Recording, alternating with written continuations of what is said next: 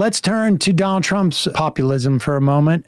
Of course, that populism is bragging about how he eats at McDonald's, which may be the case, but it's also just a function of him just looking at food as some way of like, I just got to keep going. For a long time, she's been talking about her experience at McDonald's. I worked at McDonald's over the French fries. It was so hot. I think I'm going to go to a McDonald's next week someplace. I'm going to go, might not be in your place. I'm going to go to a McDonald's and I'm going to work the French fry job for about a half an hour. I want to see how it is. But she said she worked since she grew up in terrible conditions. She worked at McDonald's. It was such, she never worked there.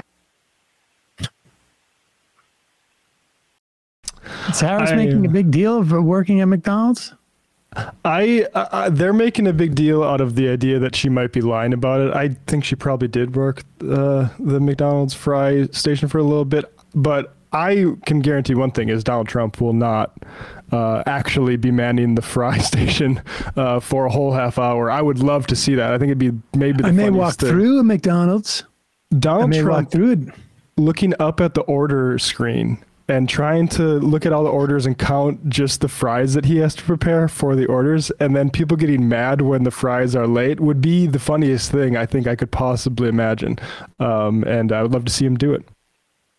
Yeah, I find it hard to believe. Hi, folks. Hey, you've heard me criticize how the mainstream media across the political spectrum either fails to report on important stories or prioritizes their own bias over balanced and comprehensive news coverage. Well, that's why I use Ground News as a solution on a daily basis.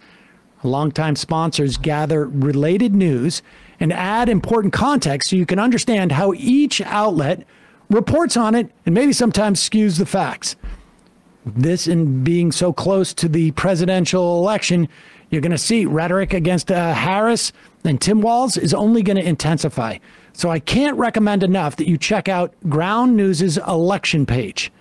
My Vantage plan gets me access to their election-focused blind spot feed and diverse perspectives on each candidate so I can find the truth on who they really are, not just hear the loudest, most biased opinions. And areas where, frankly, the left or the right is not covering. For each story you read on their platform, you're going to find article Ground News found reporting on it, as well as tags to the next source indicating if they're independently owned or not, how credible their reporting is, and if they have any political bias one way or another, making it really easy to critically analyze different perspectives and come to your own conclusions. Their mission aligns so much with what we try to do on this show. We try and make you more media literate. So I can't recommend enough going to ground.news/majority or scanning my QR code to subscribe. Ground News is independent and subscriber supported. My viewers, however, will save 40% on the same Vantage plan that I use for unlimited access to all their features on a daily basis.